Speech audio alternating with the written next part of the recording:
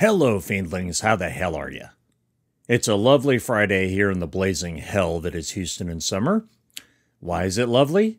Is it lovely because of the extremely high pollen count? Is it lovely because of the lack of rain? Or is it in fact lovely because there's so much dust in the air I can barely breathe? In truth, it's none of those things. It's a lovely day because it's release day for the Black audiobook. That's right. Today is the day you can purchase the Black 2nd Edition audiobook narrated by Joe Hempel. It's an Audible exclusive for the next few months, so your only option at the moment is to go up to Audible, Amazon, or iTunes and spend a credit or some cash. If you do happen to purchase it, please do me a solid and give it a review as soon as you finish it. Reviews help sell books, and audiobooks are no different. Apart from that little marketing news, when last we spoke, Extinction stood at 12,000 words. It's now at 28,000 and moving pretty fast. I haven't begun recording any of it yet for the patrons and members, in part because I haven't written the beginning of the book. Yeah, you heard. I haven't written the beginning and probably won't until next week. With that, I'm going to get out of here and get some more writing done. Be safe, have a great week, and we'll talk again real soon. Here's episode 13 of Station 3. Chapter 17. Zilf found himself in a wide corridor, the bulkheads obviously thicker on this side, since they provided the skeleton for the module. Several ceiling lights flashed yellow, and a transmission kept pinging Zilf's comms. The module was trying to tell him the refinery was about to collapse. "Tell me something I don't know," Zilf muttered off comms. He slowly advanced out of the corridor and moved to the nearest load-bearing bulkhead. His torch pointed at another hatch, separating them from the barracks interior. "Come on, Yuri," Zilf said. "Get away from the module hatch. That refinery is going to implode any second." Yeah, Yuri said, trying to sound nonchalant and failing miserably. He left the corridor and moved to the side opposite Zilf. Another rumble through their boots. "Let's get further in. Yuri said. Don't want to risk it." Zilf knew what he meant. When the refinery module finally lost pressure, something he was sure would happen in a minute or two. The module would be destroyed. If Shenzhou designed Station 2 properly, the refinery would collapse into a massive single piece of metal that would no doubt sink to the bottom of this alien ocean without affecting the rest of Station 2, namely the personnel module. If, however, Shenzhou had gone cheap, this module would likely be destroyed along with the refinery, meaning he and Yuri might as well have tried to fix things rather than choosing to GTFO. Zilf moved to the inner hatch while Yuri maintained position just a few meters away. His plasma torch pointed to the ceiling. After connecting to the interface, Zilf cracked the lockout and ordered the hatch to open. It didn't. Shit. Zilf tried again and received an error message. Fuck. "What is it?" Yuri asked, his voice grim and flat. "I'm guessing an actuator bit the dust. Either that or someone sabotaged it," Zilf said. He brought up the schematics for the hatch mechanism. Might be able to burn the outer... The boom was impossible not to hear. He felt it in his bones, his ears pounded with the vibration, and Station 2's barracks twisted and canted a few degrees before righting itself. Several waves of smaller vibrations nibbled at his toes and spine. When Yuri spoke, he sounded both relieved and terrified. "That was the refinery." "Expect so," Zilf said. He brought his plasma torch to the left-hand side of the hatch and activated it. The blue teardrop became a hellish stream of plasma that quickly burned through the metal. Zilf lowered the power and traced a small square around the area he'd burned. When he finished, the detached piece of metal hit the deck, exposing 3 locking mechanisms. "Good thinking," Yuri said. "I would have just burned through the hatch." "That's why I'm me," Zilf said as he retracted the plasma torch and replaced it with his engineering tools. "And you're you." It only took him a moment to find the problem, but it was a big one. The circuit board that connected the actuators had been fried, probably from a power surge. Zilf was surprised the onboard computer hadn't been rendered inoperable as well. If Griggs and Harvey had come this way, how did they get past this? Unless, of course, it happened once the reactors started going critical while he and Yuri were still in the refinery's bowels. Bad luck. Zilf sighed. "Now I have to be you," he said before reaching in with his non-tool hand, grabbing the first actuator and pulling down. The steel groaned and the suit motors whined, the sound buzzing in Zilf's ears. The actuator bent before snapping with a dry crack. He lowered his hand to the next and began the same process. Shit. Yuri said. We're not going to be able to secure it after you're done. Not true, Zilf said as he moved to the third actuator. We can seal it from the other side. Weld it. Yuri clicked his tongue. That will block us if we have to come back this way. Zilf paused before saying, To go where? The refinery is gone, and I'm willing to bet so is the dock. The lift is gone, and we don't even know if the tubes are still intact. We're stuck here unless we find a way out. The third actuator snapped beneath his hand. He bent the broken steel arms outward until he exposed the lock mechanism. He smashed it with a solid punch from his non-tool hand. The red light above the hatch flickered between red and green. Zilf stood and grabbed the hatch's manual wheel. It didn't turn easily, but it did turn. The metal groaned and complained before spinning freely. He smiled as the light above the hatch turned bright green. Easy as walking. Yuri harumphed. Try walking through a meter of snow. Not so easy. Zilf grinned. Ready? Ready, Yuri said, his tool arm dropping slightly, but the plasma torch still aimed above Zilf's head. Just get out of the way. Like always, Zilf said, and opened the hatch. He moved the meter to the left, giving Yuri a clear field of fire through the opening. Strobing light flashed from the barracks interior, the colors dancing at Yuri's feet. Zilf watched his partner, waiting for Yuri to either call clear or start up his plasma torch.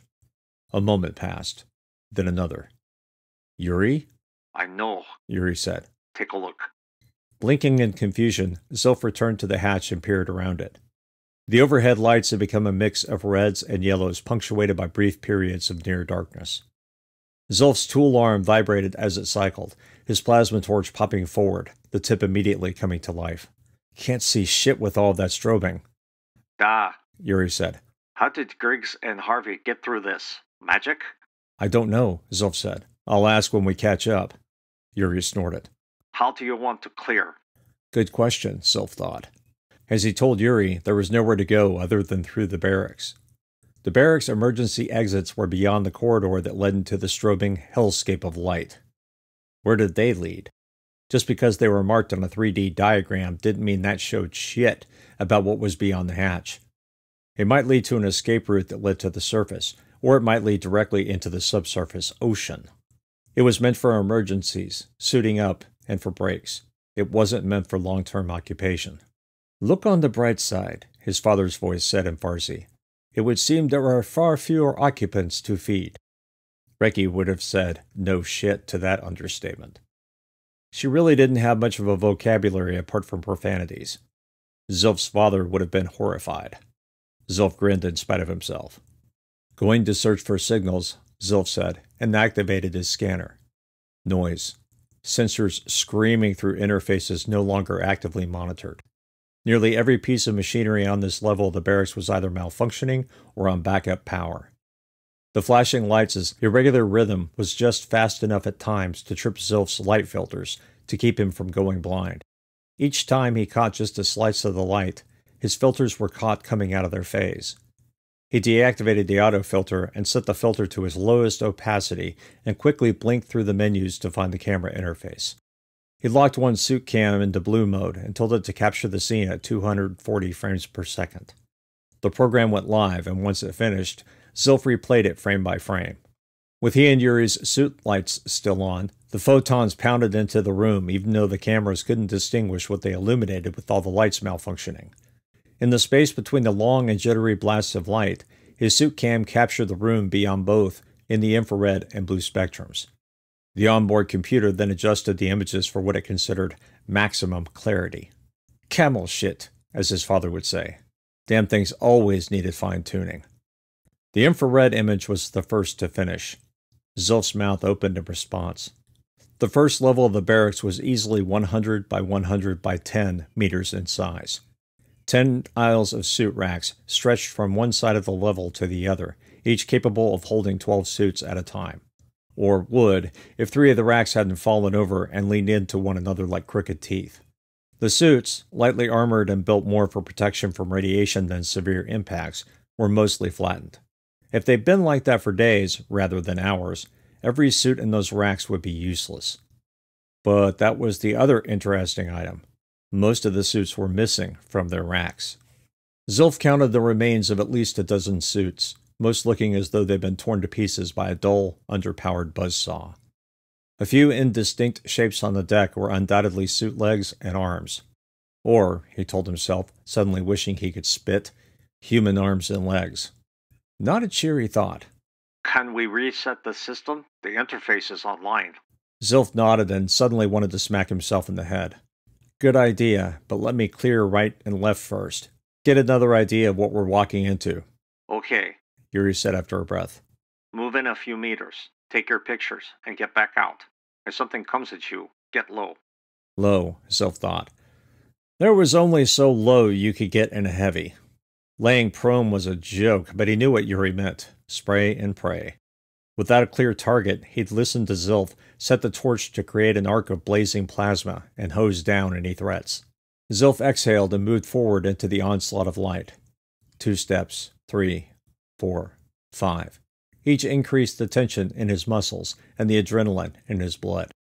The blast of light stopped for an instant, and he thought he saw something move in the shadows. He waited for an attack, but it didn't come. Movement, he said through the comms, but no threat. Yet, Yuri said. Covering. Zilf didn't respond. He lingered another moment before turning 180 degrees to face the other bulkhead. Again, he braced himself for something to come at him, but despite the invisible cold fingers tickling his spine, the hackles on his neck standing straight up, and the reptilian portion of his human brain screaming at him that he was in danger, nothing happened. He turned another 90 degrees, so he once again faced into the room and slowly walked backward. Each meter felt like an eternity. Once beyond the hatch again, he moved beside it, so he was protected by the bulkhead. You see anything move? Zilf asked as he trolled through his camera footage. No, Yuri said. just your fat back. Dorak, Zilf said. Yuri grunted in response, but Zilf knew from experience the big Russian was smiling. It didn't take long to isolate the frames. To the left of the open hatch was what Zilf assumed was the suit cleaning station. Each worker would visit it after their shift. Although the airlock sanitized the suits for microbes as well as extreme radiation, the cleaning stations did the rest of the job, disassembled the suit, and deposited a near-naked human into a normal shower. Once disassembled, the systems repackaged the suit and transferred it back to its rack. The building looked as though it could handle 3 or 4 suits at a time. Even using the filters, Zilf couldn't tell what lay on the deck near the cleaning station. Debris of some kind, but there was so much of it was impossible to make out distinct shapes.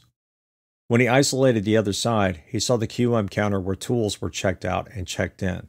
There was also a lift, presumably leading to the next level, or maybe levels, considering infrastructure and foundation had to be below them. Something about the isolated frame bothered him. He unfocused his eyes and allowed the photo to become mere smears. Looking at everything and nothing at all, he slowly focused his eyes and saw an indistinct shadow cast by something hidden behind the QM loadout point.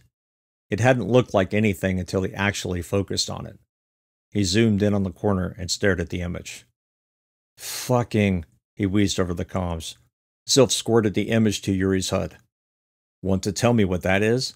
Yuri was silent for a moment. Bit of shoulder, half a head, and He paused. very long arm. Zilf hissed a sigh off comms. So he wasn't seeing things after all. That can't be real though, right? He said. Don't see how. Has to be multiple objects casting shadow, but I'm not sure why they'd be behind the counter. Zilf went through the other images looking for shadows he might have missed, but didn't see any. He did, however, zoom in on the debris near the cleaning station, and this time he was certain there was at least one body in that mess. He shivered and said, Think we have at least one casualty, but we'll have to wait for the reset. He removed the images from the HUD and took a cover stance at the side of the hatch. Reset now. Chapter 18. The flashing lights all died at once, leaving both he and Yuri lit up like torches in a cave. Yuri unfocused his suit lights and then turned them up to full. A 10-meter-wide hemisphere of light banished the shadows and darkness ahead and around them. Zilf turned his lights off and waited for an all-clear. Yuri remained quiet. His helmet pointed straight ahead, tool arm held out before him, as though he'd thrown a punch and had frozen in that stance. Zilf added Yuri's helmet cam to his HUD. Patches of green covered the floor in dozens of places. 4 of the ceiling vents had been popped open, stalactites of ooze hanging from their corners, the points glistening as though fresh. The collapsed suit racks lay directly beneath those vents, and splotches of the goo topped with sprays of blood marred the suits' surfaces. He didn't see human flesh or limbs, but anything could be buried beneath the suits. Looks very dangerous, Yuri said. You go first. Zilf rolled his eyes and peered around the corner and into the room. From his vantage point, he could only see the edge of the cleaning facility and nothing of the racks. No movement. How's the reset coming? Not good, Yuri said, and forwarded the feed to Zilf's HUD. Zilf scanned the text and frowned. Now the backups are blown? I believe that's the non-technical description. The good news is the fucked up emergency lights aren't coming back on. The bad news is that no lights are coming back at all. Or anything else, Zilf said. Only power left is the residuals. Fuck. The readout blinked out of existence, a broken signal icon flashing on his HUD. And there go the residuals. No more juice means all the hatches will be manual too. Zilf pursed his lips. Unless we get lucky enough for them to have a functioning battery backup. Yuri did his best impression of a horse whinny, which sounded more like a goat with throat cancer. For some reason, the Russian was extremely proud of it. And ice is hot. Zilf sighed heavily. Yuri was right about that. Someone, or some things, he corrected himself, had mangled the emergency reactors in the refinery, essentially causing a complete meltdown and ensuring the module collapsed. The airlock hatch had been jammed. Then, of all things, the warning lights had been set to a blinding dance in rhythm. That took skill. Someone had programmed them to do that. Harvey and Griggs had to have come through here. Did they set up the light show in order to get through to the next level? Or... Sure wish Griggs had left us another log drop, Zilf said. Explain this shit. Yuri nodded. Yes, would have been nice. What do you think? I think the lights were set up to do that, and I think maybe we fucked up by killing them. Zilf fell into a combat stance, his torch blazing at the end of his tool arm. I think we head for the suit cleaning station, he said. Might have a way down. Okay. Clear the corners. Zilf activated the external mics and turned up the gain. His ears immediately filled with the sound of hissing steam and the occasional rumble coming through the exterior bulkheads. More than likely, the infrastructure was still settling after the refinery collapsed. The hiss, however, was drowning out his ability to hear anything else. After adjusting the frequency, the hiss all but disappeared. To test the settings, he tapped a foot on the deck. The sound was somewhat muted as well. About as good as it gets, he thought. He took a deep breath. Get your mics on. Yuri snorted. Already did, Slowpokey. Zilf smiled and took a deep breath. When he exhaled, he said, moving, and crouch-walked through the hatch. Without the blasts of light creating havoc for his filters, he had clear vision throughout the massive room. The cleaning station was as static as it had been before. No changes to the environment. He stepped forward another meter to give Yuri some room. Zilf peered at his suit cameras and focused in on the rear cam just as the mics picked up the sounds of soft footfalls. He saw edges of illuminated deck and bulkhead and something coming at him with incredible speed.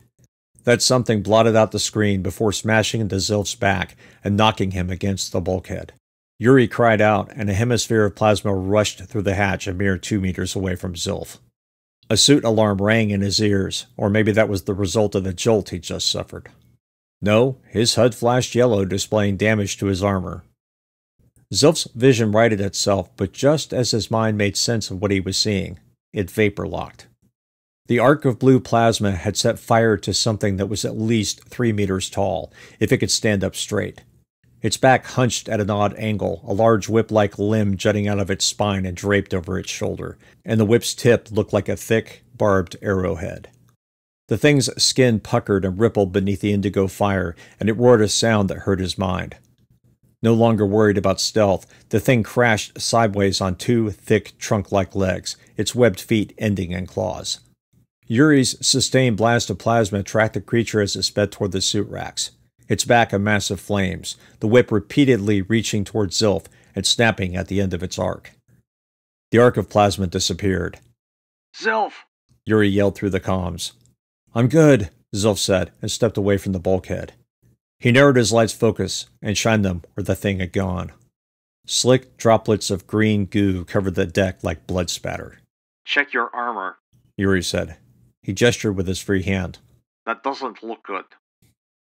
Zilf blinked through the menus and chose the current warning alert. He stared at the text before assessing the damage again. Yuri, don't let that thing hit you like it did me. What's the damage? Perforated the outer layer of armor with a 1 millimeter diameter puncture, Zilf said. Yuri wheezed through the comms. Say that again? Zilf repeated himself, knowing Yuri had asked for effect. I get hit there again, it might get all the way through. Noted, the Russian said after cursing.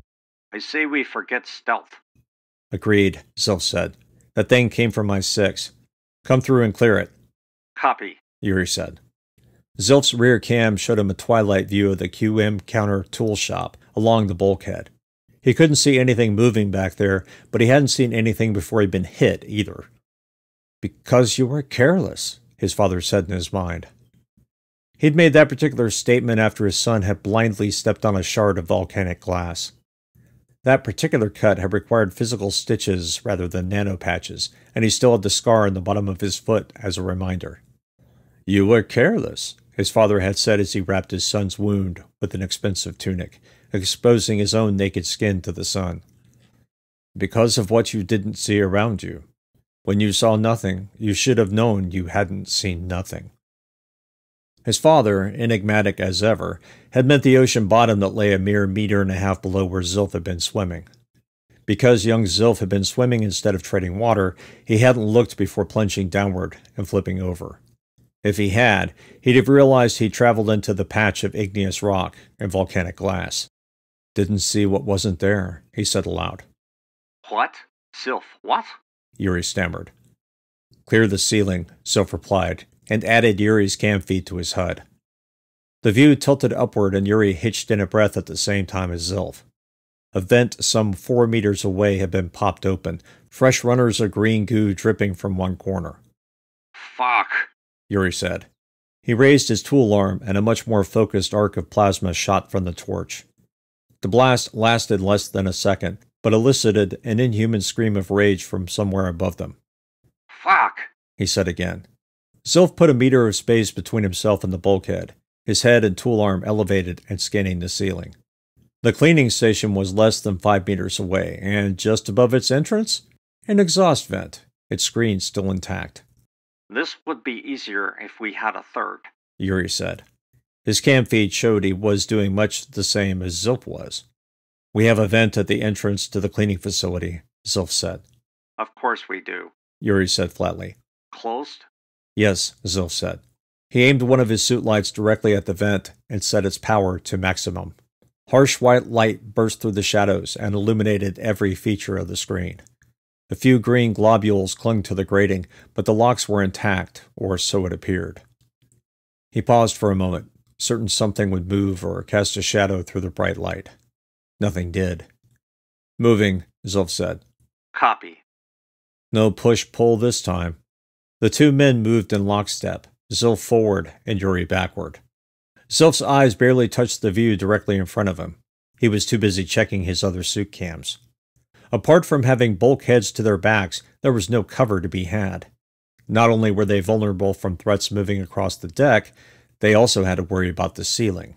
Or any place with a vent, Zilf corrected himself. 1 meter, 2 meters. Zilf continued flicking his eyes between the vent and their flank. If Reki had designed a training scenario like this, she would have asked the obvious question. Where is your third? Then she would have asked how Zilf and Yuri thought they were going to protect their flanks, since the enemy had cover from the racks. The remaining empty suits continued to look more and more like malformed shadows, or perhaps the amorphous features of some creature. Shark swims, shark doesn't panic. his father said in his mind. Neither does Turtle. Shark could get away, he wanted to say to his father. Turtle could hide in its shell, but there's nowhere to run and nowhere to hide. He clenched the fingers on his tool arm, and the bright blue teardrop grew to 5 centimeters long. Watch the flank, Yuri. Watch the flank, Yuri, the Russian said mockingly. Watch the fucking ceiling, Zilf. Zilf didn't reply. Another meter. The vent was almost directly above him now.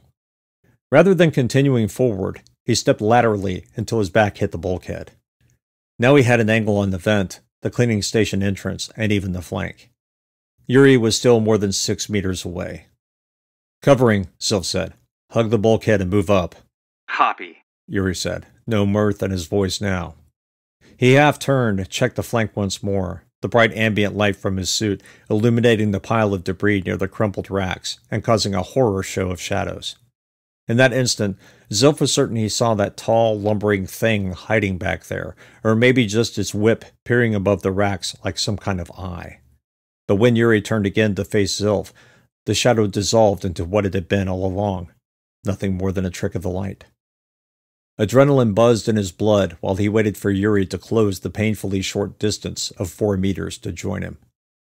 Zilf continued flicking his eyes between the cameras. Step, step, step. Yuri hugged the bulkhead and walked until he was within half a meter of Zilf. His tool arm extended and pointed at the center of the room. Okay, Yuri said. Now what? Your turn to be sentry, Zilf said. Why? What are you doing? Zilf gestured to the cleaning station. Only halfway in its track, the vertical entrance hatch looked as though it had taken a severe blow or maybe hit something at high speed. Regardless, it wasn't opening normally. He'd have to force it. Construction. Yuri whistled. Well, get to it then. I haven't got all day. Right, Zilf mumbled.